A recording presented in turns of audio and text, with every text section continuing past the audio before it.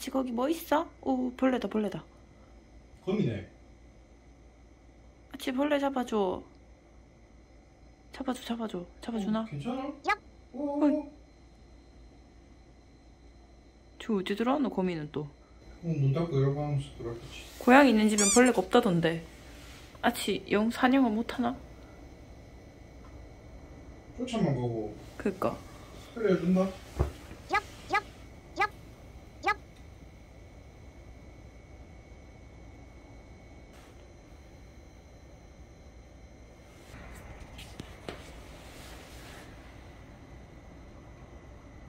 아치 벌레 잡아줘.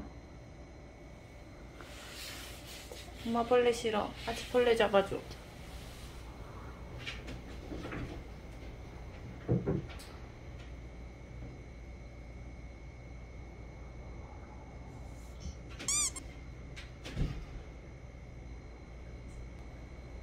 벌레 나간다.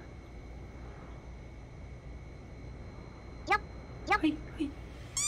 잡았나? 아, 못 잡았다.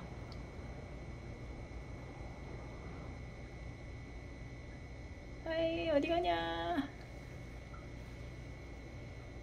아, 사라졌다. 아치야, 저거 어떡해?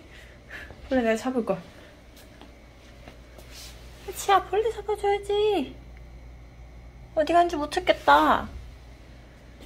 아치는 결국 벌레 못 잡았다. 고양이 있는 집엔 벌레가 없다며. 고양이가 다 잡는다며. 아치 벌레 못 잡네. 아치가 착해서 그렇다. 착한 거랑 그건 뭔 상관. 그럼 내 벌레 잡으면 나는 안 착하나? 생명을 소중하게 여기는 고양이인 거다.